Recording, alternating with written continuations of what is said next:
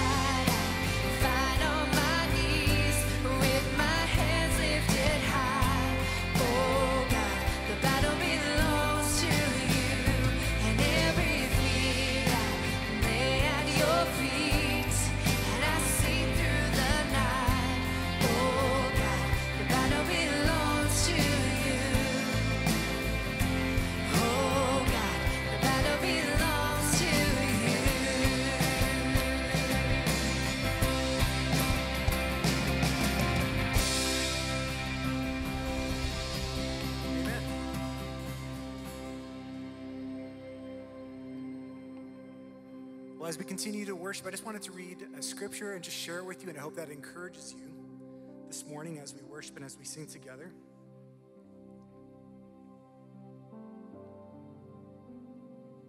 So it comes from Psalm 34, and it says this. It says, I will praise the Lord at all times, and I will constantly speak his praises. I will boast only in the Lord. Let all those who are hopeless take heart.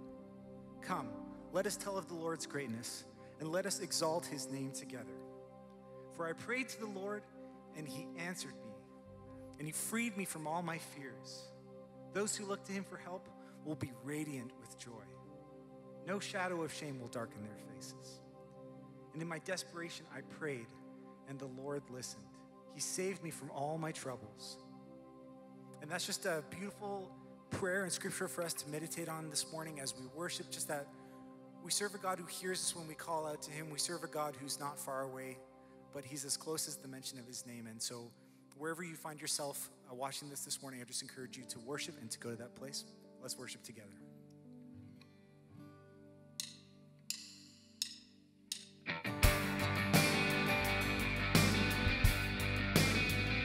Let's put our hands together. I don't know if you want to clap at home or not, but you're welcome to if you'd like. Here we go.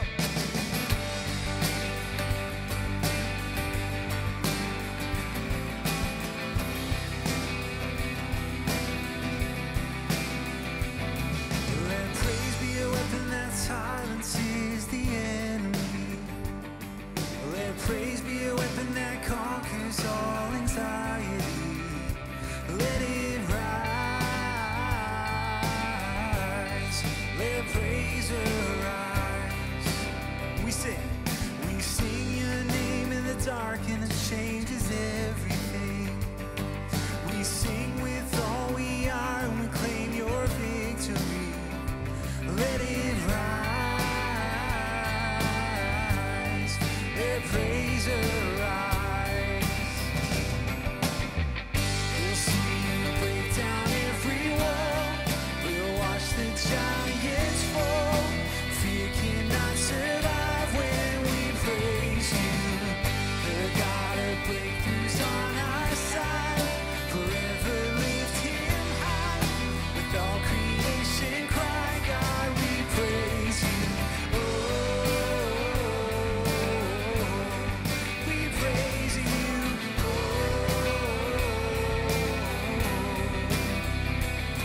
let faith be the song that overcomes the raging sea. Let faith be the song that calms the storm inside of me. Oh, let it rise. Let faith arise. Oh, we'll see you break down every wall. We'll watch the giants fall. Fear cannot survive when we praise you. The God of breakthroughs on our side. Forever lift him high. With all creation cry, God, we praise you. Oh,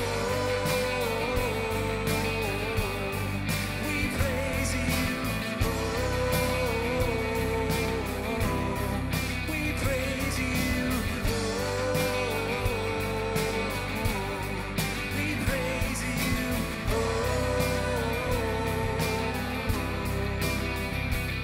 yeah.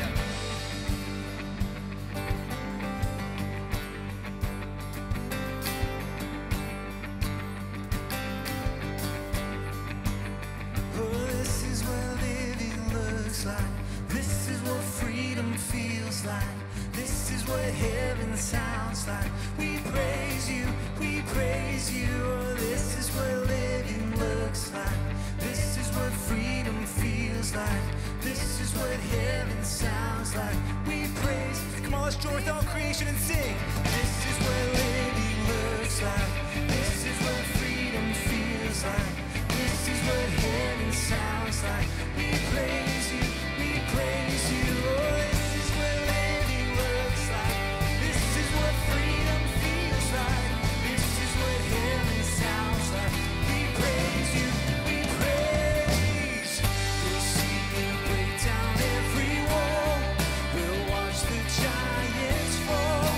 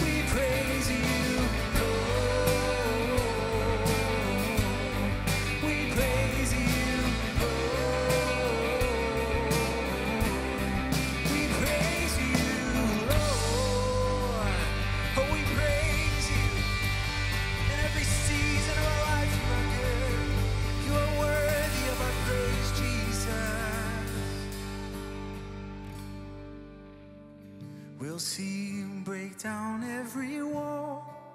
We'll watch the giants fall. Fear cannot survive when we praise you. The God of breakthroughs on our side. Forever lift him high. With all creation cry, God, we praise you. Oh, we praise you, Jesus.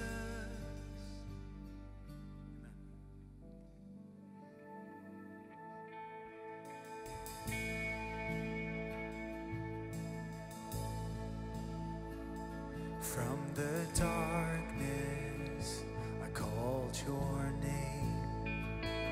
Into darkness, your mercy came. You called me out, lifted me up. How great is your love? You bore my weakness, you took my shame, buried my burdens in fields of grace. You called me out, lifted me up. How great is your love? And from the heights of heaven, you stepped down to earth. Innocence, perfection, you gave your life for us, and we are amazed. Yeah, we stand in awe, for we have been changed by the power of the cross. How great, how great, how great is your love? How great, how great, how great is your love? How great, how great, how great is your love for us? And in your kindness, you lead me home. In your presence, where I belong. You call me out, lifted me up. How great is your love? From the heights of heaven, you stepped down to earth. Innocent perfection, you gave your life for us, and we are amazed. We stand in awe, for we have been changed by the power of the cross. How great, how great, how great is your love? How great, how great, how great is your love? How great, how great, how great is your love for us? How great is your love?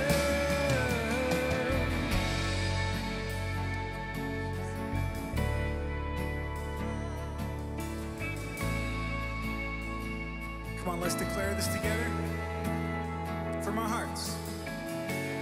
There has never been, there will never be a God like you, a love so true.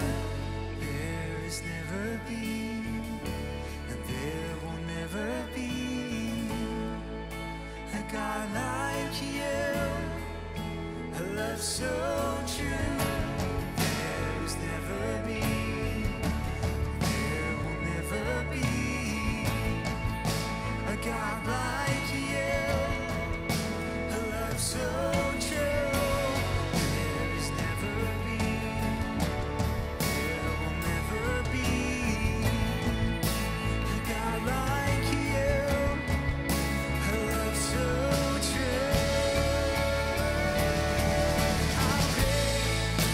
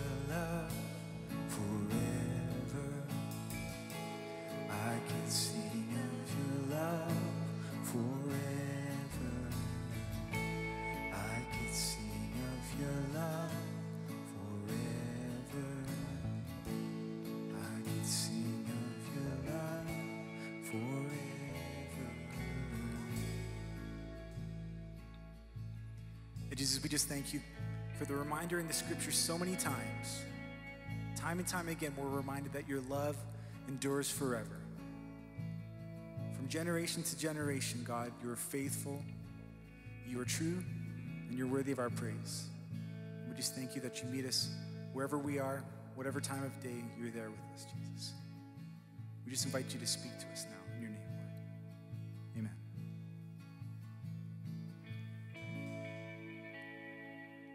Park Church Online, so glad that you chose to sit down and join with me today as we look into God's Word. And really, we're thinking about you today as you're home. Maybe you're watching this on a cell phone, or you have it playing in the background as you're at work or doing things around the home. And we really believe that by you setting aside this time to hear from God, that He is going to speak to you, that He's faithful to do that. So we're in week 7, if you haven't been tracking along with us in the book of Philippians, in a series really highlights from the book of Philippians. And I'm really enjoying this sort of slow walk through Paul's letter to a burgeoning church in ancient Macedonia. And so today we're actually going to be moving into chapter 4, which is the final chapter, the final few paragraphs of Paul's letter.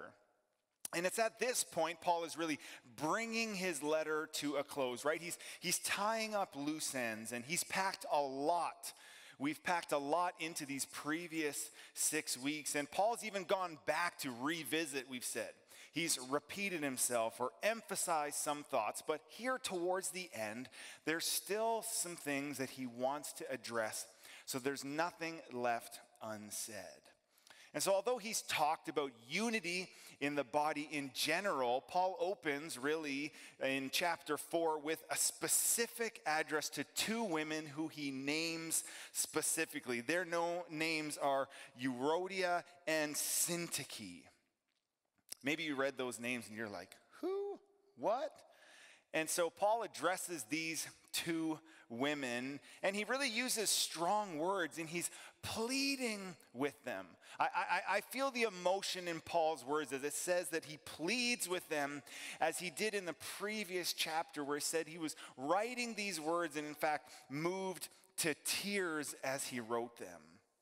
Both of these women had worked alongside of Paul, and they were co-laborers with him of the same purpose, but they were not of the same mind or of the same vision. And that really is dangerous, because you can have the same direction or goal.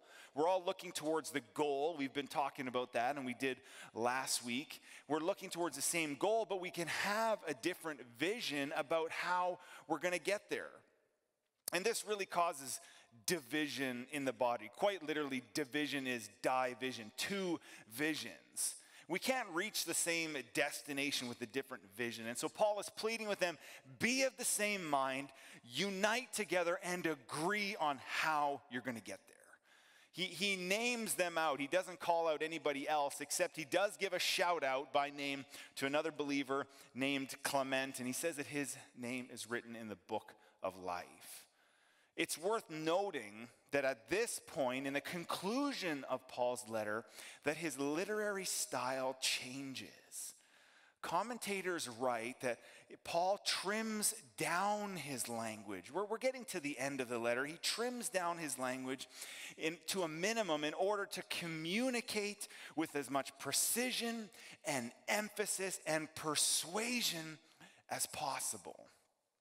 And so what does Paul have to say before he signs off, before he writes what is perhaps the final correspondence, his final words to his beloved brothers and sisters? He writes to them to carry on in their pursuit of God's purpose. He's writing that they would carry on with the principles rooted in Christ's love for them. And he wants them to do so in a way that causes others to come to know Christ. So before we jump into that, I just want to pray. Father, thank you so much for the richness of your word. I pray today, wherever people are listening, wherever they're watching this, that you may speak to them through the eternal truths that you have for us. Impart a seed in us today. May our lives be forever changed. In Jesus' name, amen. It's been many times over the last 6 weeks that I've mentioned, and perhaps you picked up on this, that Philippians is known as the joyful epistle. And we've seen Paul mention joy or rejoicing quite a number of times. I'll run through a few of them quickly. He says, I always pray with joy. Because of this, I rejoice. Yes, I will continue to rejoice. Make my joy complete. You too should be glad and rejoice with me. Welcome him in the Lord with great joy. Rejoice in the Lord. You are my joy and my crown. And so up to this point, we haven't actually discussed the significance of joy, specifically in the book of Philippians, or its implications in our lives. And truthfully, it seems most appropriate to me to address joy now at the end of Philippians, now that we see all of Paul's emphasis and working together of this crucial theme. We've seen him mention it over and over, and then he returns to it here in the closing of his letter to Philippians. And we're going to read it in Philippians chapter 4, verse 4. He says, rejoice in the Lord always. I'll say it again, rejoice. Don't forsake the punctuation when you're reading scripture. You got to read it like it's there, because that's how it was intended to be read. Rejoice in the Lord always. I'll say it again, rejoice. Let your gentleness be evident to all. The Lord is near.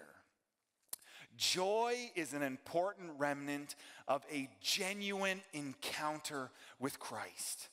Paul had this evidence in his life as he sat in prison, as he sat waiting trial, because he had experienced Christ firsthand. He had joy where he was. It was undeniable. He had had an encounter with Jesus on the road to Damascus, and now Paul had come to know the full acceptance of Jesus and Christ's love for him. Despite all that he had done in persecuting the believers, the early Christians, the followers of the way, as we're told in the book of Acts, despite all of that, Paul had come to know deeply that he was loved and accepted by Christ. And so this all things new aspect of our walk of faith with Jesus, this new walk, leaves a deposit of joy in our soul. See, our sins have been washed away. They've been removed from us completely. They've been separated from us as far as the east is from the west. We said our sins are no longer haunting us. They're no longer trailing us. They're no longer weighing us down, because in Jesus, we have been made truly free. See, we're alive in him, and our lives have purpose in him, and this causes our souls to leap within us, right from the upper room of the palace to the dungeon, basement, prison. We have joy in us because we're made new in Jesus. And King David knew this experience. You know, David sinned in one of the worst ways we can think of in terms of Bible heroes. King David had seen another man's wife, Bathsheba, bathing, and he desired her. He took her, even though Uriah, her husband, was a faithful servant in David's army. David took Bathsheba, and then he sent Uriah out to die in battle. And we'll save you the rest of the details, but you can read them. And so David comes to realize his mistake through the prophet Nathan. And so he repents. He repents of his sin and he turns.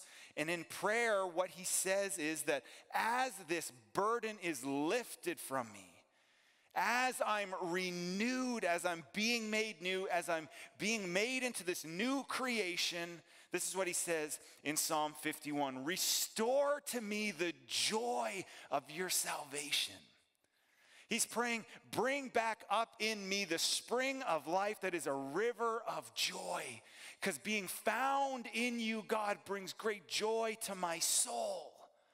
And it's all tied to our relationship with Christ. Joy and rejoicing are tied to our salvation. Therefore, it is not conditional in our lives. See, there's no question as to whether we possess joy or not. We have it as long as we're in Christ. And therefore, we just need to access it. We have to actively pursue joy. We have to turn away from the contamination of the world. Paul says, rejoice in the Lord. He says, always. He emphasizes it, rejoice. He's saying, hear me out, Philippians, rejoice. Put on your garment of praise instead of the spirit of despair. That's how the prophet Isaiah put it.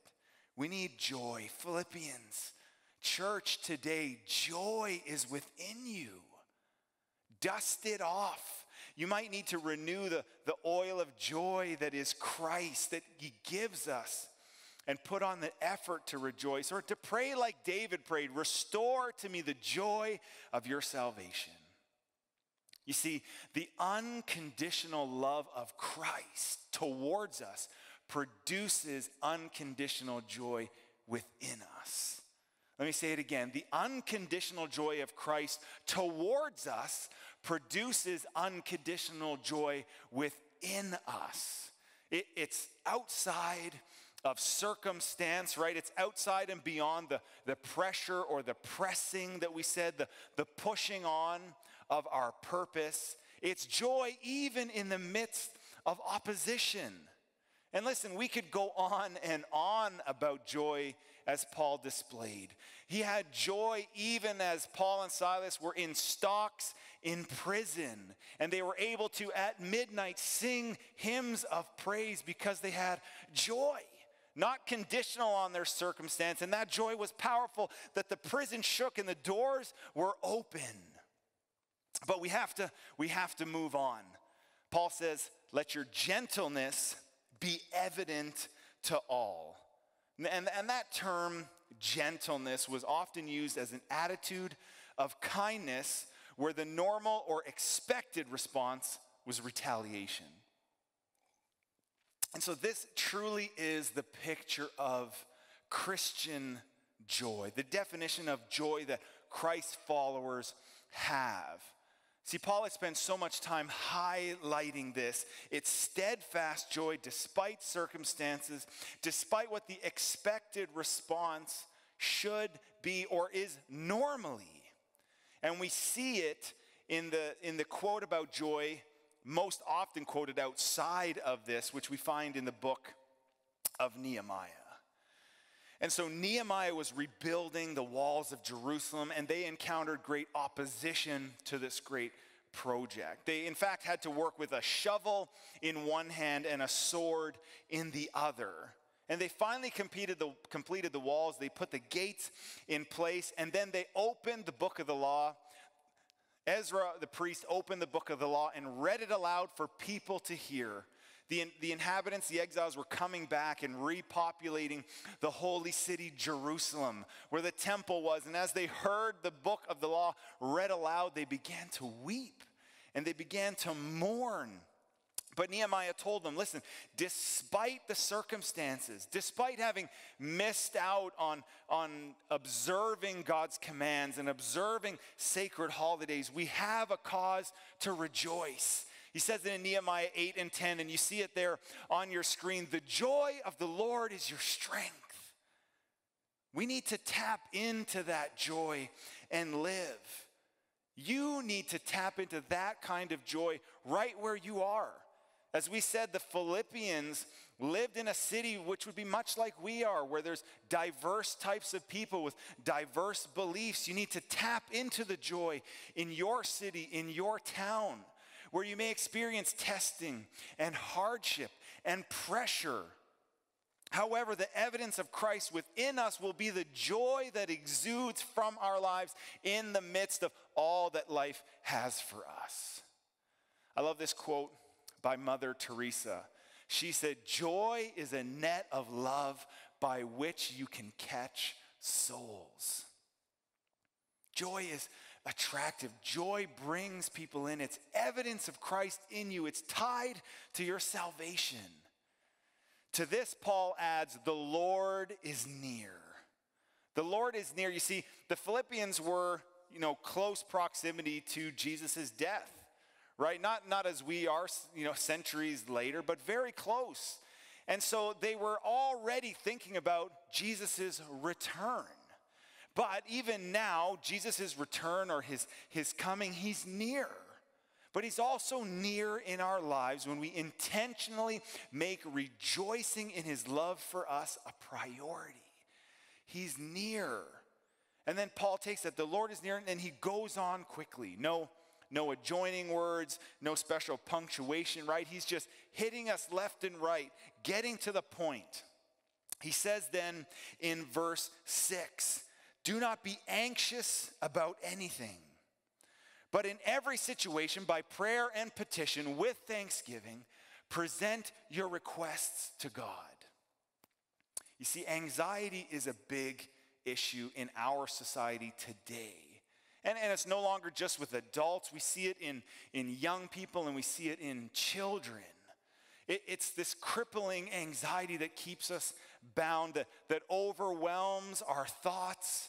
And, I spoke more extensively about worry and anxiety back in the fall. We said that worry and anxiety can't be the substance of your soul. We're marinating. The word for worry is like the word marinating. We can't marinate on the wrong things. We said that worry doesn't work for us because we were created for so much more. You were created with a purpose. You weren't created to stew and to worry. And Jesus admonishes us, do not worry. But he does so in the context of you're worth so much more than sparrows or lilies, which he too looks after. He cares about those, so then how much more so does he care about you and me? And if you want to watch that message that we did on worry, we'll link it in the description of this video, or you can wait until the very end and play through the upcoming videos. And the truth is, we have to get beyond anxiety and worry because they work against us. They work against us in fulfilling God's plan and purpose in our lives because they cripple us and they keep us bound. They cause us to shrink back from our purpose. And so Paul's encouragement to the Philippians is that they would live a lifestyle worthy of the calling and worthy of the gospel of Christ. He admonished them to live this way so that they could be a light where they are. These are the words that we pull into chapter 4. This is what Paul has been encouraging the church in Philippi to live like. Therefore, when we get to chapter 4 and we see this, I don't think that Paul is addressing anxiety in particular. But I think, moreover, he's addressing a practice that, again, flows from the life of a disciple of Christ. And that is, in every situation, my instinct should be to run to God. We should present our requests to God. We should go to him in every situation. Or as I was praying this week, I felt like God was saying, lay it all out there. That's what he wants for us. He wants us to lay it all out there. Don't hold anything back. See, we can't hold on to our thoughts or our concerns. Otherwise, that's how they turn to anxiety and worry. Instead, we need to release them to God in prayer. Prayer being that sacred place of fellowship and intimate friendship with Jesus. That's what prayer is. John Stott writes this. He says, in prayer, anxiety is resolved by trust in God. That which causes the anxiety is brought to the one who is totally competent in and in whose hands the matter may be left. In thanksgiving, anxiety is resolved by the deliberate acceptance of worrying circumstance as something which an all-wise, all-loving, remember that, all-loving and all-sovereign God has appointed. It's presenting your request to God with the acceptance that the Lord is near. He's near to you when you pray. He's near to you as you call on him. He's near to you as the one who you love. He's the shepherd of his sheep. We need to listen to his voice in the sacred place, in the place of fellowship and of friendship. See, love is the answer. You know, whenever I'm in prayer about something, whenever I'm running to God, whether it's because I'm feeling overwhelmed or I have some desperate need or I need wisdom or insight, as I sit and listen to God, I can picture it because, you know, I have a specific place and chair where I do my morning devotions. As I go to that place and I shut things out, I enter into this place of fellowship and intimate friendship with Jesus. What I don't hear him say is what I expect or want him to say. I don't hear him say to my issues, peace, be still. I don't hear him say right away that everything is going to be all right. I don't see the direction that he wants to give. And the principle is that this thing that I'm bringing, his answer, that only addresses what I need today. That only addresses my concerns today. But what Jesus speaks to me, and what I believe Paul is saying we really need, is a principle that is so much more important and eternal, and that is the fact that Jesus loves me. That's what he speaks. He says, I love you. You're loved. You're accepted. You're enough. And just as we sang earlier in the service, how great is your love for us. It's with that simple statement, your love, that we're undergirded with the trust. It's God saying, I've got this under control. And so there's no need to worry. There's no need to be anxious or unstable. We're not slipping because I love you. I've got this. There's no need for anxiety. And so Paul's less concerned about anxiety specifically, and more concerned about the posture and practice of the church, that no matter what we're faced with in every situation, meaning every day, we find ourselves in the humble position of prayer before God, and with an attitude of thanksgiving, we let our requests be made known to him. We lay it all out there. That's what he's talking about, that we would become a people of his presence by being a people of prayer in every situation. And of course, he says with thanksgiving, because thanksgiving helps us to focus on the goodness of God, the faithfulness, all the reasons we have to trust him. And so posturing ourselves in this way releases God's promise as we pray. We know he will respond. Listen to this in Psalm 91. Whoever dwells in the shelter of the Most High will rest in the shadow of the Almighty. Verse 4 says, he will cover you with his feathers. Under his wing you'll find refuge. His faithfulness will be your shield and your rampart. This is a place of security and safety in the presence of the Lord, the place that quells our fears or our worries or anxiety, no matter what the request. And this place is also the place of heavenly peace. Heavenly peace that Paul describes in Philippians 4 and 7. So we're praying, we're presenting our request to God, and then he says, and the peace of God, which transcends understanding, will guard your hearts and minds in Christ Jesus. And so the result of this kind of faithful and thankful prayer is peace. He says, if the Philippians will follow his advice, then the peace of God, which transcends understanding, will stand like a garrison over their hearts and their minds.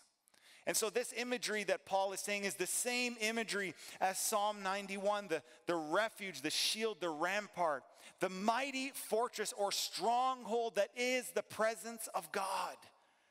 Proverbs 18 and 10 says that the name of the Lord is a fortified tower. Or maybe you learn that verse as that it's a strong tower or a strong fortress. He says the righteous run into it and they are safe. They're in a place of safety and properly a place of peace when we run to the Lord. They seek him in prayer. They present their requests on all things. And then the word there for guard your hearts is a military word. It's the language we said Paul was using earlier in chapter 3. That it's a military word that's to watch over like a military sentinel. To watch over, to keep, to protect. This is the aggressive approach that the Lord takes over the hearts and minds of those that will humble themselves in appealing to him. See, our understanding in the New Testament of the word peace actually comes from the Old Testament. It has its origins there. Peace, in other words, shalom, possesses in it the root meaning for the word wholeness.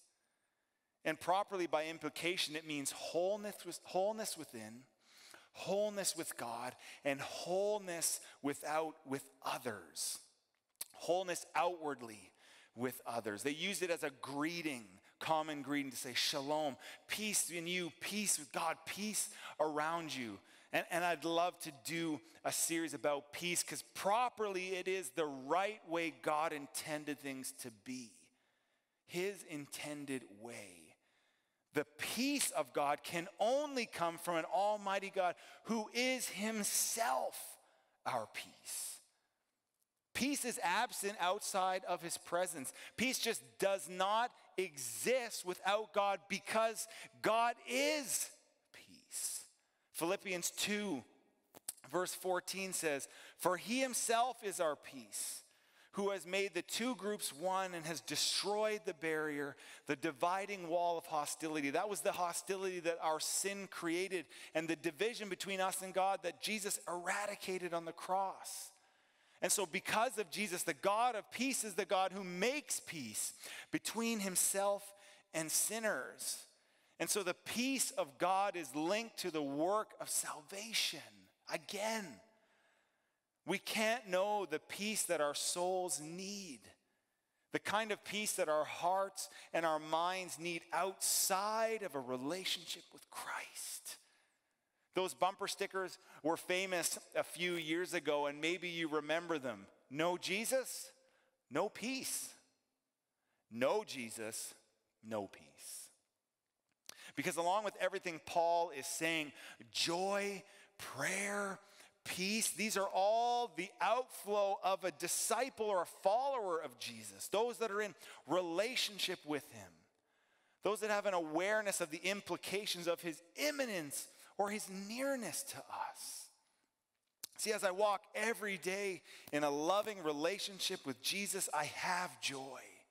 The Lord is near as I run to the strong tower, which is Christ, and in prayer and thanksgiving, the Lord is near and he shows his love for me. My heart and my mind are guarded in Christ because he possesses my whole heart. I'm fully his. He's near and he'll never leave me or forsake me. I love the expression here by Paul that this peace from God passes understanding, or in other words, it's beyond comprehension. Because it's precisely when things are falling apart, when everything that can go wrong has gone wrong, that the follower of Christ can retain their peace even though the earth beneath them gives way. It's because of Jesus. He's the key to the equation. He's the key. Others will look at you and say to you, well, aren't you worried? Aren't you afraid? Shouldn't you be scared? Shouldn't you be panicking or distraught or discouraged a little? And you can genuinely say, no, I'm not. I know that I should be, but God's given me a peace about it. And you can watch their eyes widen and their jaws drop and they ask, how? How can you have peace about something that seems so traumatic and so devastating? We understand it because Paul explained to us in 1 Corinthians. He said, but people who aren't spiritual can't receive the truths from God's Spirit. The peace that passes understanding comes through Christ.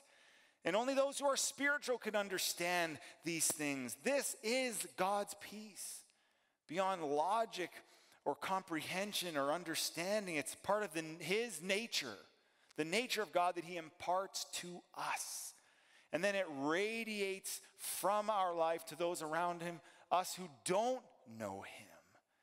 It's the intangible desire that they long for to have peace within. The people in your community around you, they long for peace within. They want to know that they have peace with God, and they're desperate that in their life they would have peace externally and with others. But in order to receive this kind of peace, we first have to receive the God of peace, who reconciled all things to himself through his Son. The God of peace is the God of salvation, who does away with sin through the cross of Jesus. And the peace of God is also the power of God. He's the God of power. He's the God of victory. Victory over death and the grave. He's the God of peace. These words from Paul are so important, though they're just 3 simple verses that he's drawing his letter to a close. I picture Paul maybe running out of parchment, and so he's just hitting us each and every verse with a knockout punch. Rejoice. I say it again, rejoice. The Lord is near. Let your life of prayer running to his presence, let it guide you. Let him run to him, and his peace will never be absent from you as you walk with him. Like a military, it's going to be relentless in surrounding you no matter what you're going through. There's no quit, no giving up. Paul knows that if the Philippians will live in this way, if the believers will follow his words, they're never going to fall away from their faith. They'll never walk away. They'll never not possess joy. And the joy, everything that is exuding from their life, is going to draw others to Jesus. Their life of thanksgiving will be attractive and inspiring. And when everyone else is subject to worry and peace is failing, they're going to be the embodiment of the answer to everyone's turmoil, which is a relationship with Christ. See, it all points back to Jesus.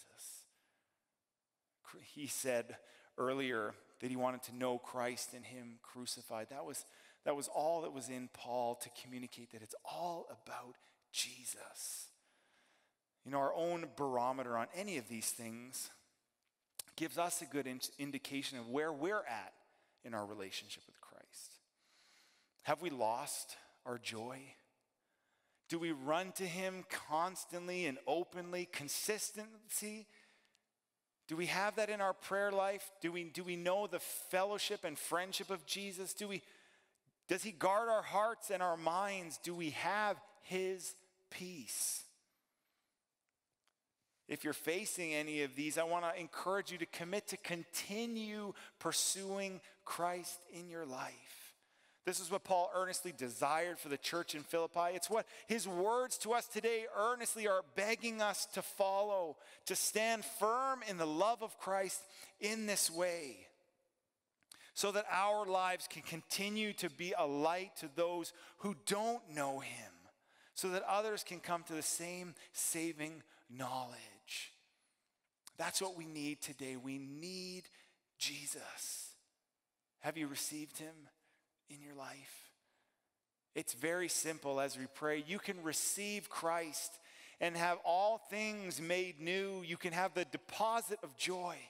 You can have entrance into fellowship and friendship with your Savior, where you don't need a mediator, but you can go directly to God with whatever need you have in every situation, with prayer and thanksgiving, and then you can trust assuredly that his peace will follow.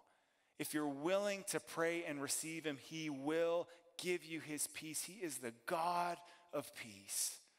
And so I want to pray with you today as we close. Wherever you are, you can bow your head and pray from your heart the very same. Jesus, I thank you that you died on the cross for our sins, that you reconciled all things to yourself, and that you are the God of peace. Lord, I need the deposit of your joy. I want to rejoice each and every day. I want to be able to come to you with whatever I need, with my requests, my worries, and know that you love me. Restore that to me today. Make it new or make it for the first time. And God, I pray right now for those that are just calling out to you in their heart, or they're doing it from their lips, or they're thinking the thoughts, urging you to visit them right now. I pray through the Holy Spirit you begin to flood in with your peace. May they experience tangibly the peace that passes all understanding, beyond reason, beyond logic, in the midst of their circumstance, their toil, and their trial. Be with them right now, because the Lord is near. It's in Jesus' name I pray. Amen. Amen. Thanks for joining along with me and praying that prayer. If you did, I'd love to hear about it. You can text the word life to 587-600-1905 and tell us how you've begun a new life with Jesus. The old is gone and the new has come. The joy has been made as a deposit in your life, and you now experience his peace. We'd love to hear from you. Have a great week. We'll see you again next week for another highlight in the book of Philippians.